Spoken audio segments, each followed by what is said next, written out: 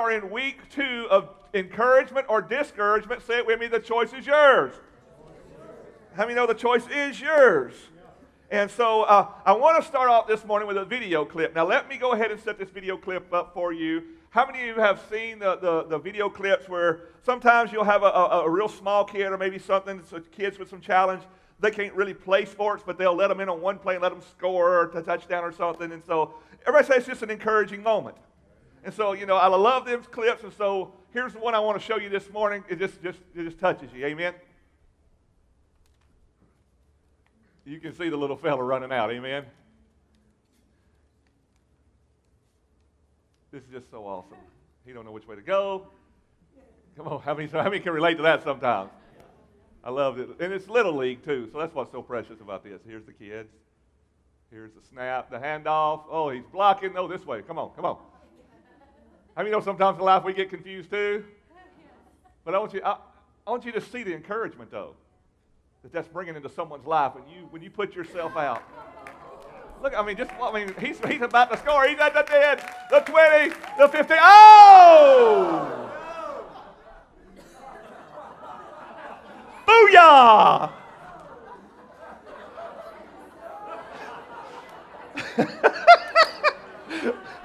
Some of y'all are sitting there like, no! How cruel is that? Why in the world would I show that? Because you can go from encouraged to discouraged in the blink of an eye. Wow. How cruel was that? Now, that was a set-up video, okay? It wasn't really, the kid knew what was coming. I mean, it was okay, but how many know that was, some of y'all are laughing like me. I'm like, that's horrible, but it's funny. Come out of nowhere, well, you know, but isn't that how you feel sometimes in life? You're like, man, I'm struggled, and man, I got other people around me finally believing in me, encouraging me. Man, I'm about to get to the goal line, and something out of somewhere just comes and just knocks the dog out of you, just throws you for a... How many of you ever experienced that in your life? And you know, the other guys around were perplexed, like, man, what's up with that? But it only takes one discouragement. Here was 2 teams devoted to getting a little fella across the line, but one of them decided, you know what, I'm going to have me a moment here too. Okay? And so it only takes one person to come into your life to erase a whole bunch of good things. But only if you allow it and you choose to get discouraged in it. And that little fella could have got discouraged, or he could have got up and said, you know what? A lot of people have never run that far in their life. I may not have made it to the end zone, but I almost got there. I got knocked down. Now the problem going to be, and I didn't see, did he get up? Do you stay knocked down? Do you stay discouraged? Or do you get up and get encouraged and try again? And again, all that does is come back to us and to what we choose to do. And I want to start out this morning in the book of Isaiah chapter 42 in verses 1 through 6. So just kind of hang on with me here while we put that up. And we're going to be reading Isaiah chapter 42 verses 1 through 6. And this is everybody say the prophet Isaiah. This is the prophet Isaiah getting a prophetic word about the Messiah, about Jesus to come. He says, behold, my servant whom I uphold, my elected one whom my soul delights. This is God talking about Messiah. I have put my spirit upon him. He will bring forth justice to the Gentiles. I love that. Next verse says, he will not cry out, nor raise his voice, nor cause his voice to be heard in the streets. In other words, he's not going to make an open show of himself. He's not going to have all the attention drawn to him by his flashy speech here. The next verse says, a bruised reed he will not break. I love that. You may not say, what that means is if you've gotten knocked down, he's not going to come step on you. You may be bruised, but he's not going to break you. He's going to mend you. Can I have an amen? A smoking flax he will not quench. What does that mean real quickly? I ain't got time to preach this whole sermon, but I do want to make sure you understand what this is saying. A smoking flax means if there's one little amber of fire left in you, he's not going to come put it out. He's going to blow wind on it and try to refire you up. Can I have an amen there? Amen. He will bring forth justice for truth. Now watch this. Talking about Messiah here to come. Say it with me. He will not fail nor be discouraged. He will not fail nor be discouraged till he has established justice in the earth. At the coastline shall wait for his law. Thus saith the Lord God, who created the heavens and stretched them out, who spread the earth and which is to come from it, who gives breath to the people in it, the spirit of those who walk in it. I, the Lord, have called you, everybody say in righteousness, and will hold your hand. I will keep you and give you as a covenant people, as a light unto the Gentiles. Wow. Somebody say, that's my God. Hallelujah. But how many know discouragement is one of the biggest tools that Satan has in his toolbox to wreck your life? Because if he can get you discouraged, then he's got you. I mean, he's got you in his sights. He's got you in the trap, whether it be offense, discouragement, whatever it may be. Those all go together. And here we have, and I want to go back to verse 4.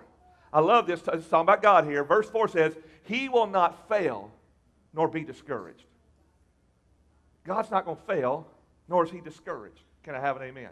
Now drop down to verse 6 again. I love this. It's about us now. He's talking here. In verse 6 he says, I, the Lord, have called you in righteousness. He doesn't call us in self-righteousness.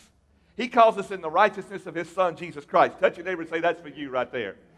And will hold you your hand. I love this next word. And I will keep you. Now, what do you think he's going to keep you? Do you think he's going to keep you encouraged or discouraged? I really believe with all my heart that if God's hand is on you, it's going to be a hand of go get them. You can do it. Rise up. I'm encouraging you. Don't stop. Don't give up. Don't give out. Don't give in. You can do it. My power is sufficient. My stripes you're healed. Come on, somebody. Amen. If he says he's going to keep you encouraged, not discouraged. Now, when you go on into the New Testament, now we have Jesus is alive. He is on earth. He's not just prophesied about. What the prophecy's been fulfilled. Here is Jesus on the earth. He's walking, doing his Father's will. But how many know if anybody on the face of the earth could have walked around in a spirit of discouragement, it would have been Jesus. I mean, he came to set the captives free, to preach the good news, to be accepted. I mean, here he is. He's God's Son on the earth. But how many know, everybody say religious folks, they hated him. I mean, the very people he is a part of and the fiber he's a part of, come to establish, hates him to the point they just don't hate him, they want to kill him. Now, how many know that would be a little discouraging? If you were sent to a body and they said, hey, we're part of you, we're part of Paul, worshiping Yahweh, and you said, well, here I am, I'm his son, da, da, da. Oh, we hate you. We don't just want to hate you and shut you up, we're going to kill you. You know, you might be a little discouraged. How many know that those same religious people accused Jesus Christ, the Son of the living God, they accused him of having demons. Remember that? They said, he cast out Beelzebub by Beelzebub. He's the devil himself. Come on. And so that's the religious people. What about his inner circle? One of his top 3 of the 12. He had 12, and he had 3 out of the 12 he hung out with more than anybody, Peter, James, and John. And in the last days of in the last hours of his life, when he needed them the most, Peter denies him 3 times.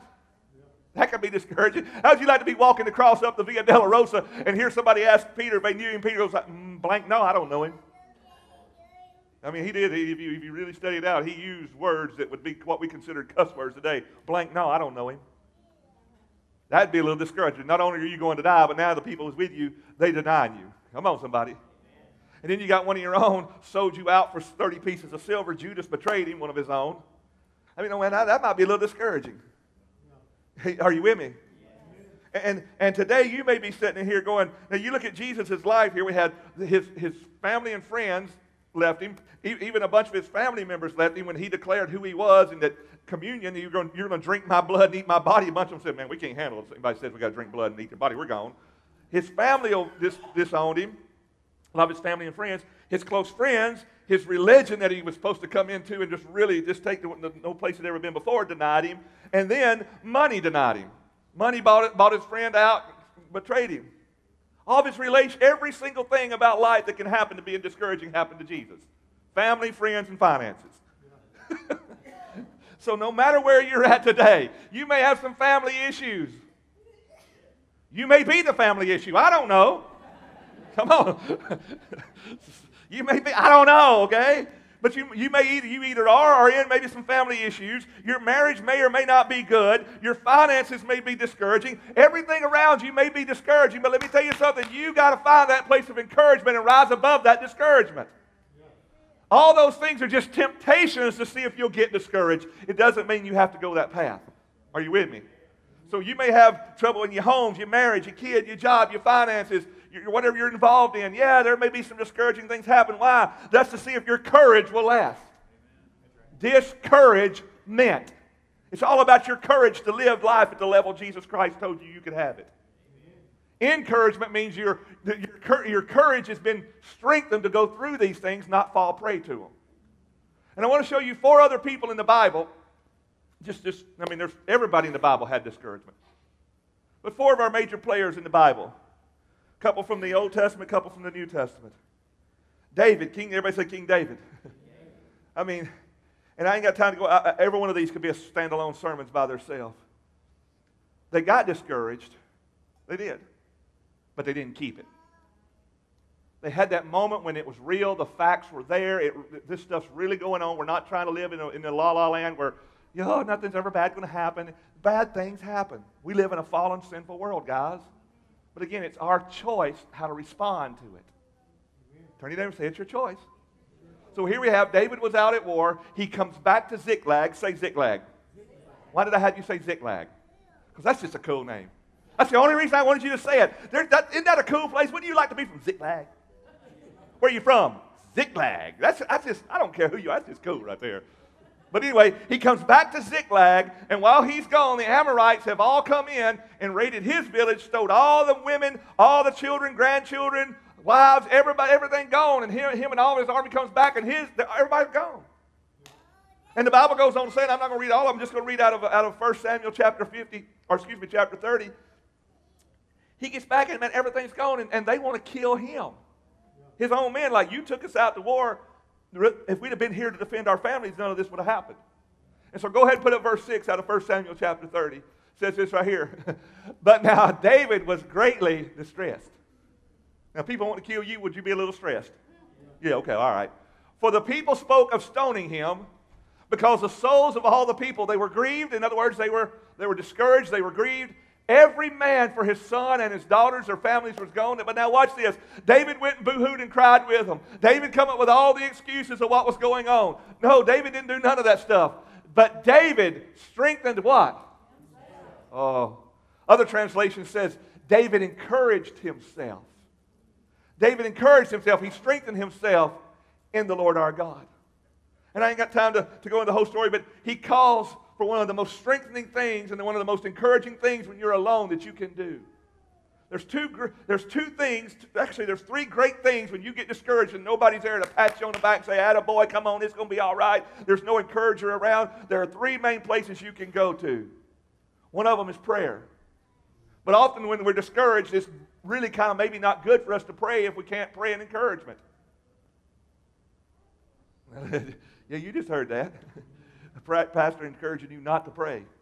Don't pray discouraging prayers. Don't go to the Lord with a whine list. Go to the Lord with his word of exaltation. But prayer is one of them. Reading the word. Quoting the word is a good one.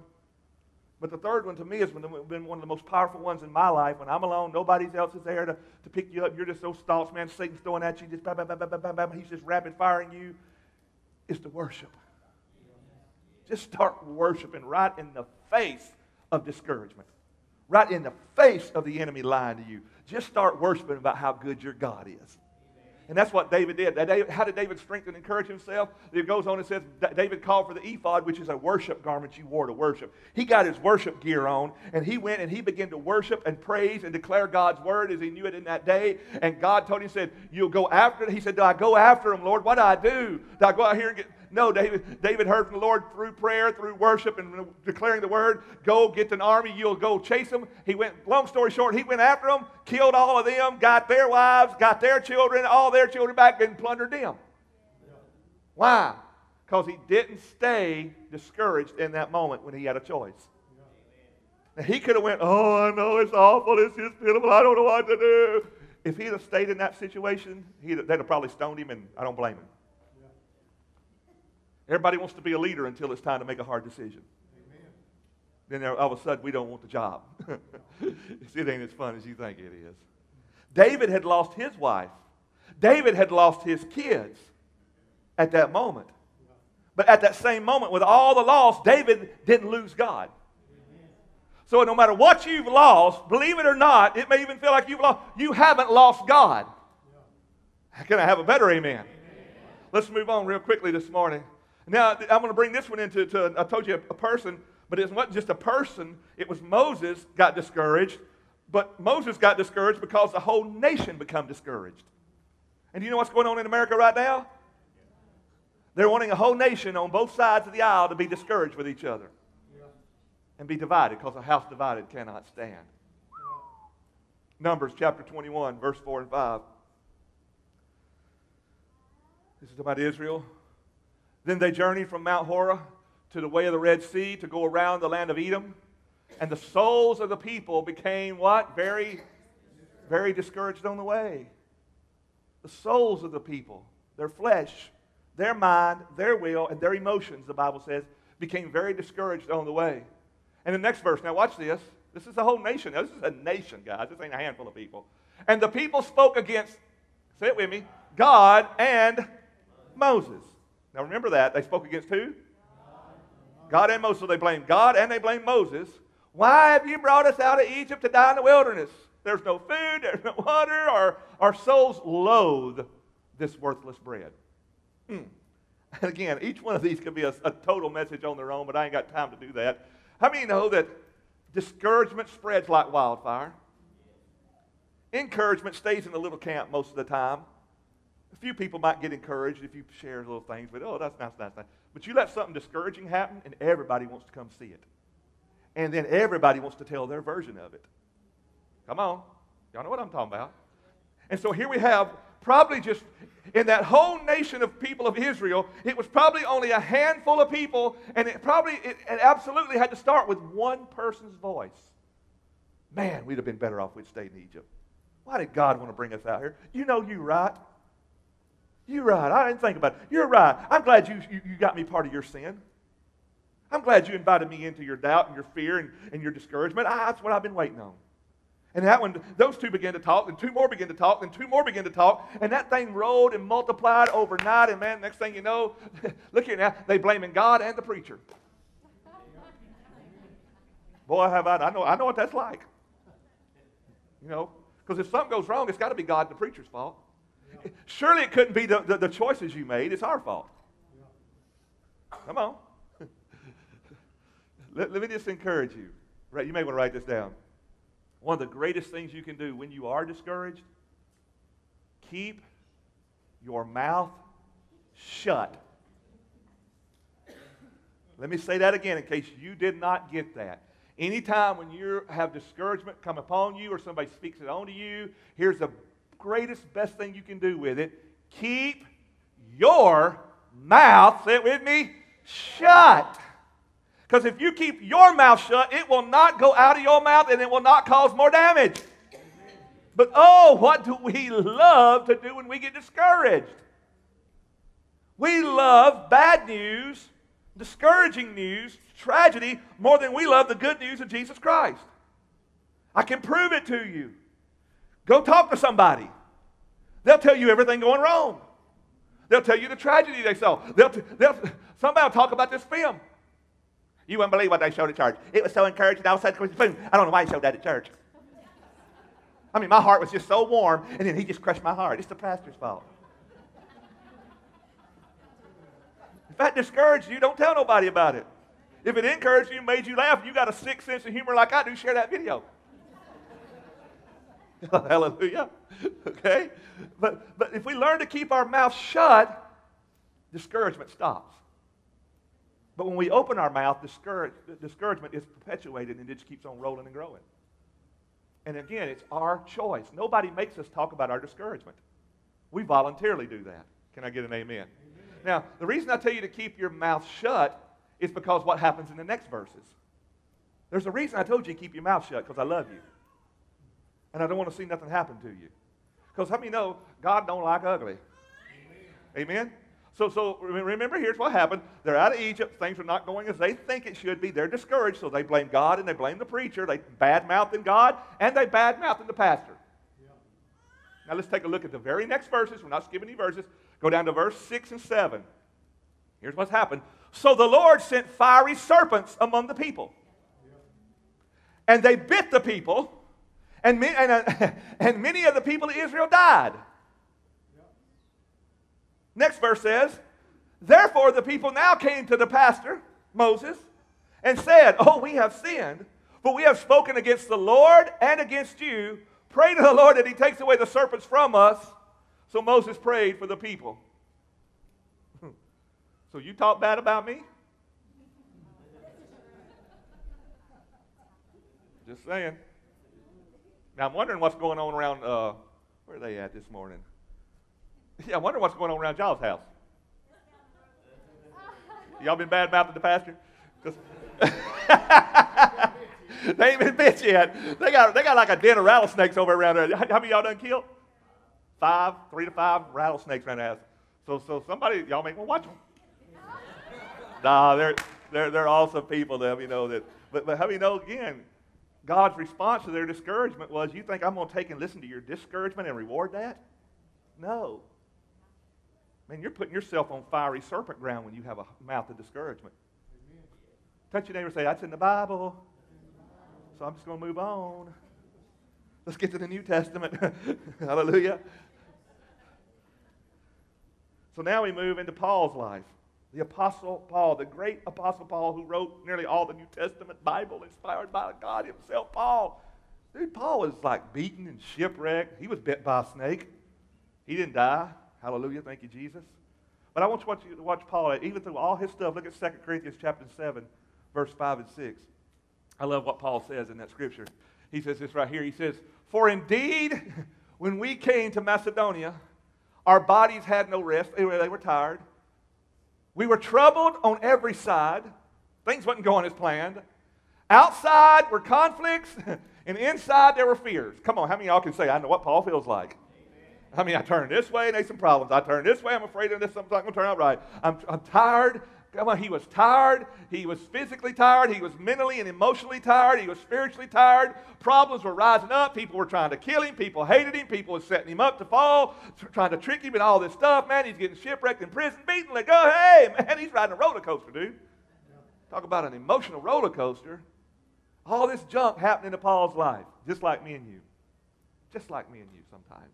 But watch his attitude here. Next verse, verse 6. Nevertheless. Everybody say nevertheless. The fact is, all that's going on, but nevertheless, God. I love those two things. Nevertheless, just God. Nevertheless, say it with me, God, who comforts the downcast, comforted us by the coming of Titus. Now, we talked about the word comfort last week. What it really means is the word encouragement. So in other words, nevertheless, God, who encourages the downcast, encouraged us by the coming of Titus. Everybody say Titus. He's got a little bitty book. He's in there, but he's got a little book. And he was considered one of the more minor prophets. Paul was the major prophetic apostolic voice of the day. He was the man. And the man had trouble all around him. The man had temptations and discouragement. And what did God send him to do it? He sent in one of the minor prophets, Titus, to encourage him. So let me tell you this. You don't got to be encouraged from the superstars. Encouragement doesn't necessarily come from who you think it's going to come from sometimes. A child sometimes can be the most encouraging person in an adult world. Sometimes the one who may not be as educated as you or don't have the degree you have or don't been around and exposed can say some of the most profound things if you'll just shut up and listen. And again, if you're not complaining, sometimes you can listen to encouragement. One of the main reasons some people can't hear encouragement is because you don't shut up long enough about your whining and complaining to hear encouragement. Oh, did that fall out of my mouth? I think it did. Everybody say moving right along. So now let's go to John the Baptist. We can pick up this story about John. John's in jail for proclaiming Christ as the Messiah. A chick tricked the king into getting him in there. He's going to be beheaded. He knows he's going to be beheaded. And now, how many know what John the Baptist is? He was the forerunner to Christ. He announced Jesus as the Messiah, the first one. Publicly announced him. He got to baptize Jesus. Now, that's some status. Ain't but one person in the created world say, dude, I baptized Jesus. How many know that's baptism? I baptized Jesus. I declared, behold, the Lamb of God who takes away the sins of the world. I said, I don't need to do it. He said, you better do it. Okay. John saw with his own eyes the dove descend from heaven, light on Jesus, and remain on Jesus. proclaimed he's Messiah, saw the Holy Spirit fill him after he's baptizing. And here John is in a place of discouragement, a place of temptation. And Luke 7 verse 19, John is thinking, oh no, John calling two of his disciples, not Jesus, two of John's disciples to himself. He sent them to Jesus and said, I want you to ask Jesus this question for me. Are you the coming one, or do we look for another? Wow! How in the world do you go from pronouncing, behold, the Lamb of God takes away the sins of the world? I baptize you. I see the Holy Spirit descend upon you. I see the signs, wonders, and miracles. But now I'm in a jam. And you're not doing what I thought you should do for me. And I'm discouraged. Are you even the one now? How many know if discouragement can hit a man of God like that, how many know it can hit me and you? I mean, he's sending his disciples to Jesus. Are you the one? Now, we're not asking. Now, if I'd have been that disciple, I'd have said, now, look, this ain't from us, this is from John. We know who you are. We've been declaring who you are. He the one now with doubt. Not me. I'm not getting into that, but because I'm his disciple, I'm going to come to you, Jesus. This is what John wants to know now. Are you the one, or should they be looking for another? Now, Jesus is full of compassion. But he didn't coddle John. He didn't coddle John. And how many know a lot of times the only reason you run in your mouth about your discouragement, you want somebody to coddle you? Pat you, little tushy. Tell you it's going to be all right. Chin up. And I mean, we need encouragement. But sometimes there ain't nobody around to encourage you, just like David. There wasn't nobody there to encourage you. Nobody was telling David it's going to be okay. They were saying, hey, we're going to stone you. David said, I ain't got nobody to encourage me nowhere, but I ain't lost God. Let me encourage myself. He worshiped and praised God. And here's John in his pity party in his cell. Now, again, I probably would be doing this. I don't know. It's hard to say unless you walk there. But John has the audacity to ask Jesus, are you the one, or do we look for another? Wow. Look at Jesus' response in verse 22 and 23. This is after the disciples come and ask Jesus. Jesus answered and said to them, I tell you what you do. You go tell John these things you have seen and heard. The blind see, the lame walk, the lepers are cleansed, the deaf hear, the dead are raised, and the poor have the gospel preached to them. Not, John, I'm sorry, I'll be there in a little bit. No, John, he's reminding John of what encouraged him. He didn't go coddle him. He didn't tell him everything's going to be all right. I'm fixing to spring you out of jail. I'm going to send an angel down, kill all them. You're going to walk out glorified. You're going to be my right-hand man because you've been in jail for me. No, he said, dude, don't you know. Don't bring me this kind of question. You know who I am. And then the last verse, he says this right here, right before he goes. Oh, and by the way, tell him this right here. Blessed is he who's not offended because of me. And that was a kind of a... He knew he got discouraged. Listen to me now. Listen to me real closely. When you get discouraged, it will cause you to question and hate the wrong people. Are you listening to me now? When you get discouraged, it'll make friends become enemies. When you get discouraged, it'll turn people you trust into people you don't trust no more. It'll make you question even God. What did Israel do? Blame God in the preacher. When you get discouraged, one of the first people you want to blame is those that you have a relationship with. Now let me ask you this. In your marriage, whose fault is it?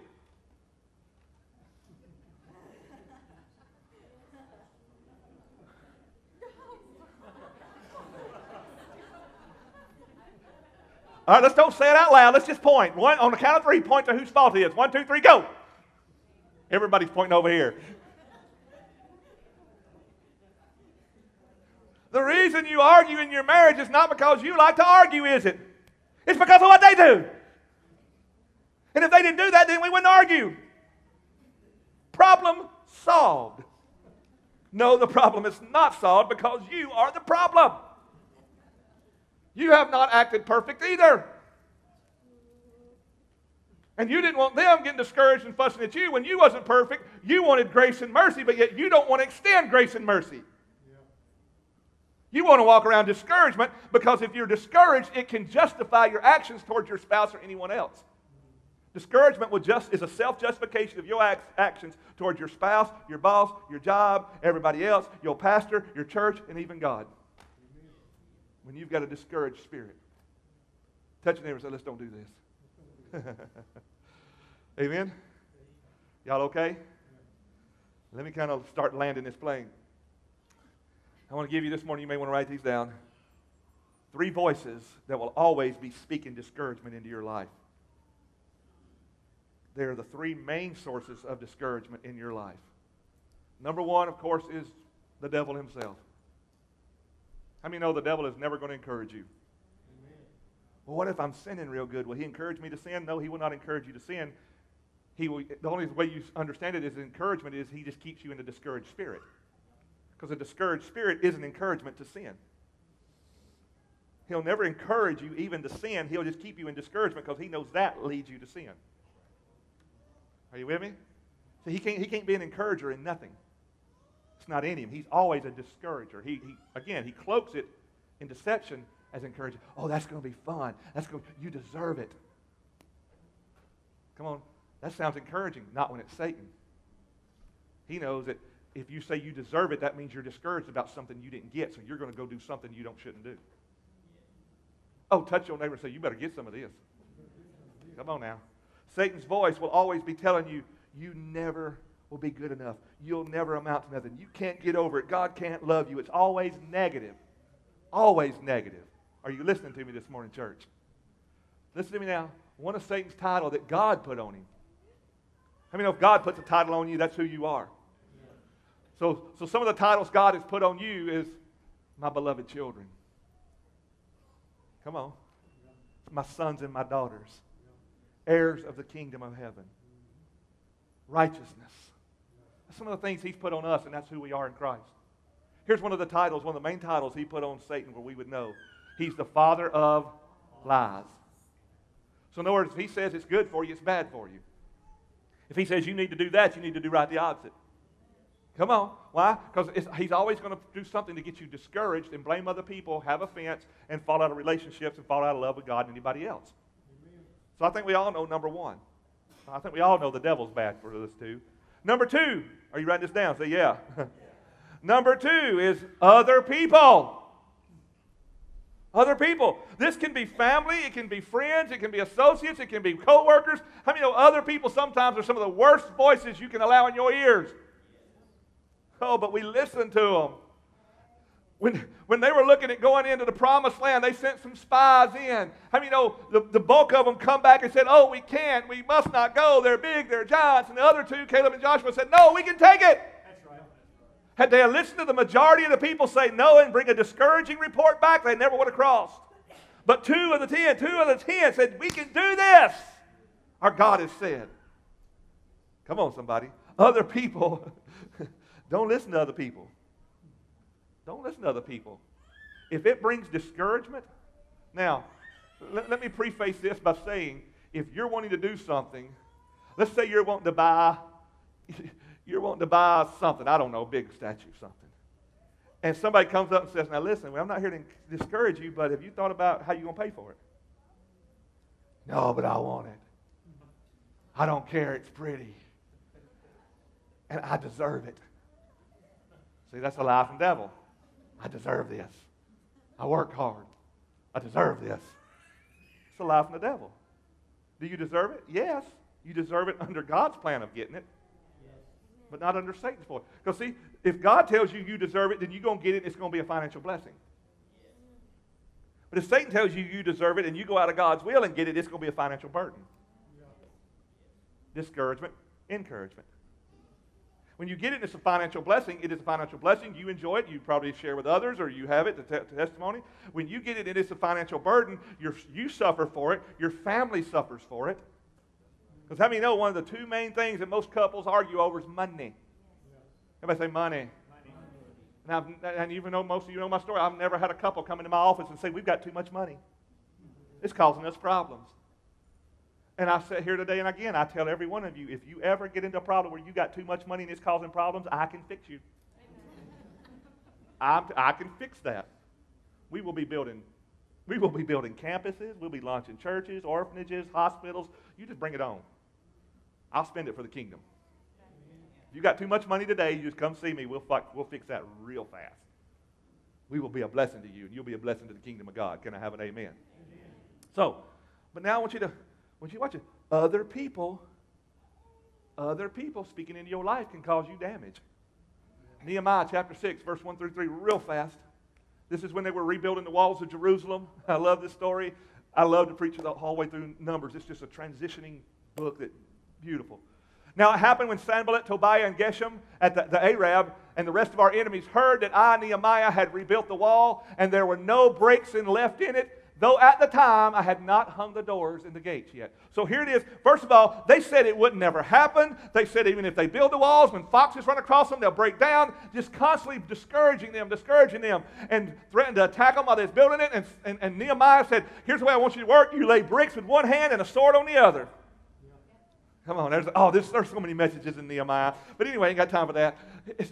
Here it is. Now it's done. It's strong. All they got to do is hang the gates and the walls up, and it's over with. Jerusalem's strength is back. Hallelujah. So here it is. Now watch this. And Sanballat, Tobiah, and Geshem knows about it, and they hate it. They want to discourage them. They couldn't get the people divided. The people stay unified. They didn't get in fear and run when they threatened them. They unified themselves, got together, encouraged each other, built this walls about to be done, and so they got to launch another plan. Next verse says, then Sanballat and Geshem went to me saying, hey, come let us meet together among the village in the plain of, everybody say, oh no. Oh no, oh no. But Nehemiah, the prophet of God here, he knows what's going on. They sought to do him harm. We take out the leader, everybody else will fall. We won't allow the gates to go on. So I sent a message, next verse says, so I sent a message back to them saying, I am doing a great work. Everybody say a great work. So that I cannot come down. Why should the work cease while I leave and go down to you? Man, I hope you see that from the spirit of encouragement there. He's fixing to cross the finish line, and that linebacker's coming at him. Now, in this case, the Lord tells him, you keep on running, don't pay no attention. See, there's some things, I really feel like some of you you're that close to a breakthrough. I really do. I feel like there's some of you in here today, you may be that close to your breakthrough, and you've shouted, you've glorified, you've done, but some things have happened, and you start listening to other people, and you turn away. When you're that close. Don't let the other people. Had he worried about what they were saying, had he worried about their opinion, had he heard their words, well, I need to go down and meet with them, they'd have killed him. And there's literally some people you may be hanging out with, and their words, they're killing you, they're killing your marriage, they're killing your family, they're killing your vision and your ideas that God's given you for your life, and you're listening to that garbage, and they're influencing you, and they have influence over you, and you are allowing them to turn you at your breakthrough. Shut those people's mouths off from your listening ability. Don't give ear to even a friend if it's discouragement against what God's plan is. Now, friends can encourage you to do the right thing, and you may see it as discouragement, but it's not. A true friend will always have the Word of God to back up what they tell you. Are you listening to me? If a friend of yours is speaking into you and you say, show me that in the Word, and they can't show it to you in the Word, you may just want to say, you know what, let me file that in the delete. Everybody say delete. You need to delete some words that's been spoken over you today. Can I have an amen? Amen? Don't go to the place of oh no with anyone. That's where you want to come down to oh no. Because in oh no, everything's oh no. Well, I'm going to get saved. Oh no, you don't. No, you don't want to get saved today. God wants me to get saved today, y'all. Oh no, He don't. That's what the devil will tell you. That's what the enemy will tell you. That's what other people. Oh no, you don't. You've done this. You're too messed up to get saved. Well, I'm going to join Journey Church. Oh, no, you're not. That's a crazy place. Come on. It's always, oh, no. Everybody say, oh, no. Oh, I'm going to serve on this team. Oh, no, you don't want to do that. That'll take up too much of your time. Oh, you don't understand, man. The glory of God hit me. I began to speak in tongues. Oh, heck no. Oh, heck no. That ain't allowed. You can't do that in today's time. Always discouragement from God. Satan will always discourage you from God and anything godly. Are y'all okay? Are y'all ready for the final one? Come on up, team. First person that will discourage you is who? Satan. Second people that will discourage you is who? Other people. You want to know who the third one is? Yourself. Yourself. Those are the three main voices you listen to. Now, I'm not saying you listen to Satan's voice all the time, but incoherently sometimes we listen to Satan more than we do God. Because again, if you want to know, just go back, look at what you talk about all the time, and see if it's complaining and whining, tearing down, and see how much of it is edifying, building up, and talking about how good God is in the future. Go back again. Did I challenge y'all last week? Go back to your social media about 3 months and just look at what you post. And that'll tell you whether you're a discourager or an encourager. Whether you are discouraged or encouraged yourself. Go back and look what you post. Problems, drama, gossip, da-da-da-da-da. Now, if you just post this video, everybody will think you're fine now. So anyway. No, I'm just kidding. Amen? Anytime you repeat what the enemy's saying, or you repeat what other people are saying, you are setting yourself up to fall right into Satan's trap to keep you from everything God wants to bless you with. Every time. People who are married complain about, come on. People who are married complain about what? Their marriage. People who are married, raise your hand if you've ever complained about your marriage up in here. Come on, raise your hand if you've ever complained about your marriage at any time in your life. Now I'm going to step on out here a little further. Guess what people complain about that have kids? If you've ever complained about your child, raise that hand up again. Look at all the good parents in here. So married people complain about their marriage. You know what single people complain about? Being single. Now all you single folks, let me tell you something. When you get married, you won't complain about being single no more. You complain about being married.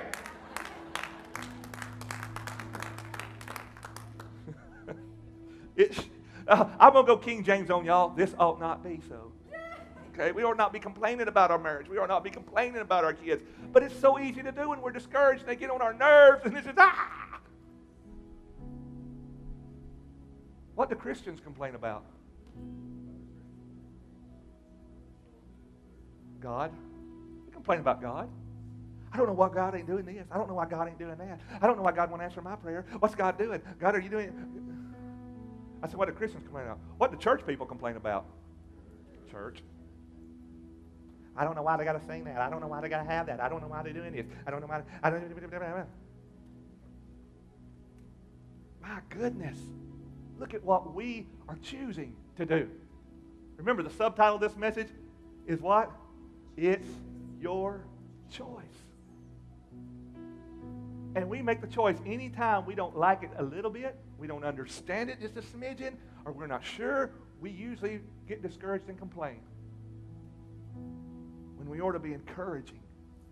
When your marriage ain't going right, you know what you should be doing to your marriage? Encouraging your marriage to get better, not worse. When your kid messes up, you should encourage them. Whether you got to get a belt to do it or what, I don't care. I mean, that can be some encouragement. In love, that can be some encouragement. Kids are going, no. Parents are going, yeah, I like this message. Glad we came today, honey. Pastor wants us to go home with our kids. The kids be like, why are you whipping me? The pastor said so. Hush. Blaming it on God and the pastor again.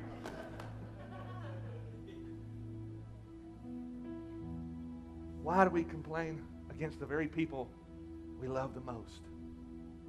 I hadn't figured that out. I don't know. It's demonic. It's demonic. And we got to get that demonic spirit from oppressing us in our mouths. Can I leave you with one encouraging thing? Somebody say, please do. Please, after that, please. Joshua chapter 1, verse 8. This book of the Word of God, the law, shall not depart from your mouth, but you shall meditate on it day and night, that you may observe and do according to all, everybody say all, to all that is written in it. For then, let me encourage you, for then you will make your way prosperous, and then you will know how to have success, good success. Why is our marriage not? Why is our kids? Why is our finances? Well, why is our church? Well, why is the pastor do this? Well, why is the band do that? Well, why this? I don't understand this. Get all that stuff laid aside. Open this bad boy up right here and begin to be encouraged. Begin to observe and do all, not some, all that's written in this book. And then you're going to prosper. Then you'll have good success. Can I have an amen? So let me encourage you today. Jesus was tempted to be discouraged. He didn't walk in it. All the other guys, David, Moses, Paul, John the Baptist, they had discouragement. It was real. They wrote about it. They basically wrote about the temptation and what was real to them and how they avoided it. But God, but Jesus, but nevertheless. They wasn't taking away the facts that happen in life. They just was in, listen, they introduced their facts to the truth of who God is. And any time you take a fact to the truth of God, God's truth will always overcome your facts. The fact is, your marriage may be in a shambles today, but if the truth of God's word comes into that husband and wife, their facts are going to change. The fact is, you may be in some financial struggles, but if you'll line up with the biblical financial plan of the Bible, then the truth of the Word of God about your finances will change the facts of your finances. If your church is struggling and there's empty seats,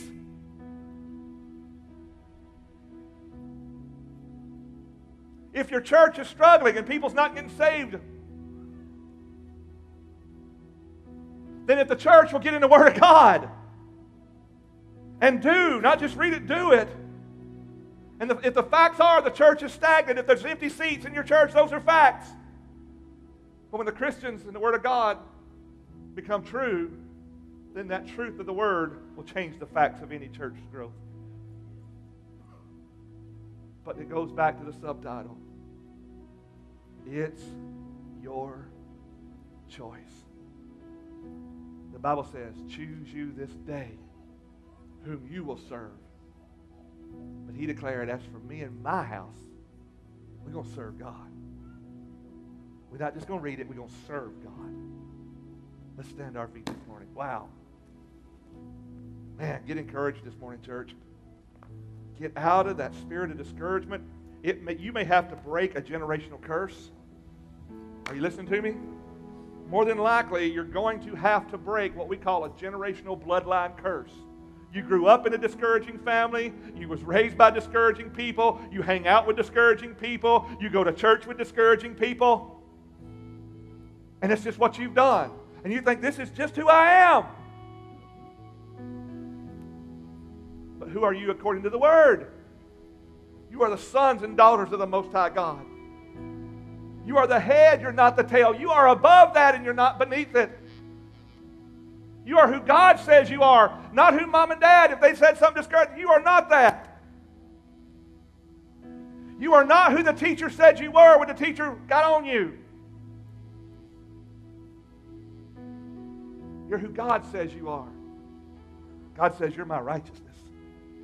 You're my sons and daughters. You're able to do more and above abundantly anything you can think or imagine through my words, he says. He sees you as that. And it's time you see yourself as that and rise above. Everybody say rise above. If you're here this morning, I don't want you to go to the land of oh no, I want you to go to the land of oh yeah. If you're here today and you say, you know what, I know I need to get saved. Satan's going to tell you, oh no, you don't. Oh no, you don't. You're fine. You're going to make it. Don't worry. You go to church. It don't matter if you go to church. You can go to church and go to hell. Billy Graham. Everybody say Billy Graham. Billy Graham has said out of his own mouth, the church is going to be surprised at how many of them is not going to make it into the kingdom of heaven. Because they go to church, but they've never given their life to Jesus Christ. Religion will not get you there. You have to be in a full-on relationship with Lord and Savior Jesus. And that's what we're offering you this morning. We're not offering you religion anything. We're not offering you even, we don't even want you to join church until after you get saved. We want you to find where God plants you. You're welcome here. We want you here. But man, we want you perfectly where God wants you. But today, we just want to make sure you know Him before you leave. So if you're here this morning, I'm going to ask you to bow your heads. If you're here this morning and you've never accepted Jesus as your personal Lord and Savior, but you say, oh yeah, instead of oh no today, just lift your hand up right now. Anybody in the house need to get born again? Anybody? Guys, that's about 7, 8 Sundays in a row we haven't had a salvation in this house. Who would say today, that's partially my fault? going to raise my hand. Partially my fault. I'm not going to take all the blame. I'm not the only one that goes here. If you're here this morning and you've been in a generation of discouragement, I mean this right here. This is going to be a very specific altar call. We'll pray for anything. And a lot of times I don't do specific because people are like, well, I'm not going to go because people's going to think. Let me tell you something. That pride will take you to hell in a heartbeat. That pride will keep you living in hell in your current life. And if you can't break that pride, you ain't never going to break the spirit of discouragement over yourself. Part of what I want this team up here to pray for when you walk up is ask you, is there a spirit of discouragement off your family? Did you grow up in a discouraging atmosphere? And if you tell them, yeah, I did, you ain't got to go into details. We don't want details. They're going to lay hands on you, and they're going to bind it, and they're going to break it, and they're going to cast that thing off you in Jesus' name this morning. It's time to quit playing with this demon. This self-gratifying, self-justifying demon's got to go. And it is a demon. Don't think it don't. You got to get that off you. Doesn't mean you're demonic. It just means that oppression comes on you, and it's a heavy weight you aren't designed to bear. God says, cast your weight, your cares upon me. You've been toting this stuff way too long. Don't listen to Satan. Don't listen to others who are discouraging. And don't listen to yourself right now be discouraging. If you're here this morning, you say, man, I need that. I want to be refreshed. I'm ready for that fresh air, that breath of God to blow into my life. Raise your hand. Hallelujah. Hallelujah. Yeah, real people raising real hands. Come on. Woo, thank you, Jesus. All right, put those hands down. You're fixing to get the opportunity to activate what you say you want. A lot of times we say we want something. We'll raise a hand, yeah. But when it comes time to actually do the work, when it comes time to actually step out in faith and say, here I am, and I'm not ashamed of where I'm at. And the only thing I'm ashamed of is I've stayed here this long, but not a day longer, Satan. I'm not even going to walk into this afternoon the same way I walked into this church today. Because the power of God is here to set the captives free, those that want to be free.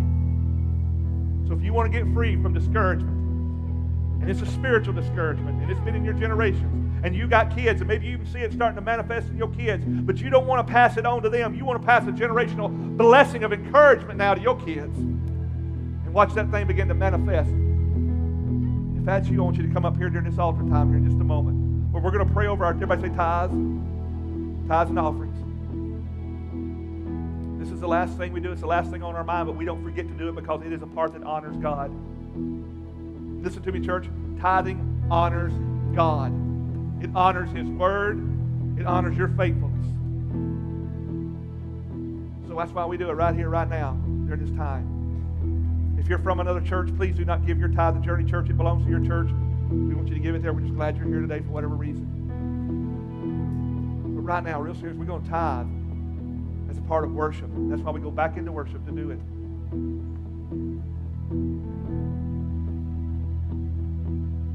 So, Father, in the name of Jesus, we come to you this morning, God. It's been fun. We showed a little funny video, had some fun. But Lord, this is real. This is kingdom business, kingdom work right now that needs to happen in the lives of many people here today, God. So, Lord, come do a mighty work in us, Lord. You don't do anything in a small portion, God. Look at us, Lord. We're made in your image, God, with a mind and a heart to know and to love you and to be obedient to you. And Satan hates that about us. That's why he brings us into discouragement. That's why he tries to bring us up in an atmosphere of discouragement and complaining and whining and griping. But you, Lord, you among all people, Lord, could have complained and whined. But you got on that cross. You said, Father, forgive them. They don't even know what they're doing. Thank you for forgiving me that day, God. And I bring you my tithe to honor you. I bring you my tithe as an extension of my faithfulness to the whole counsel of the Word of God in my life, God. And I give it with a glad heart. Say that with me. Say, I'm giving today with a glad and joyful heart to obey my God and His Word. Magnify it, God. Use it for your kingdom. In Jesus' name, I'm going to worship you right now, Lord. I'm going to get delivered today, and I'm going to be set free in the joy of the Lord. Come on, church, lift your hand, lift your voices to God. Come on, here we go.